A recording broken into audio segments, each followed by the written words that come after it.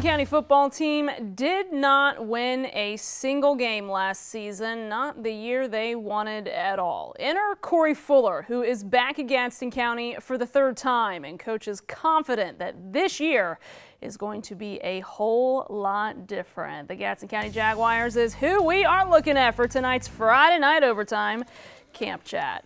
Coach Fuller said his goal is to build this program back up. In his first stint with the Jags, they were East Gadsden. Then he took them to the state Final Four. This group has had a good spring. Coach said they gained a lot of confidence, and they're still working on fundamentals as well as installing an offense and a defense. And after a summer with tough conditioning work, Coach Fuller said this is a group that is going to be one to watch.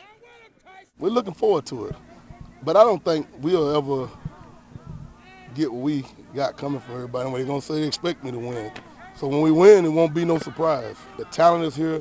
The county is committed to football now. They're doing what we're doing at the high school level, at Pop Warner, and the middle schools now. So everybody's on the same page. We got a lot to work on, a lot to fix. But we got a grasp of where we at after the spring jamboree. They're going to surprise a lot of people.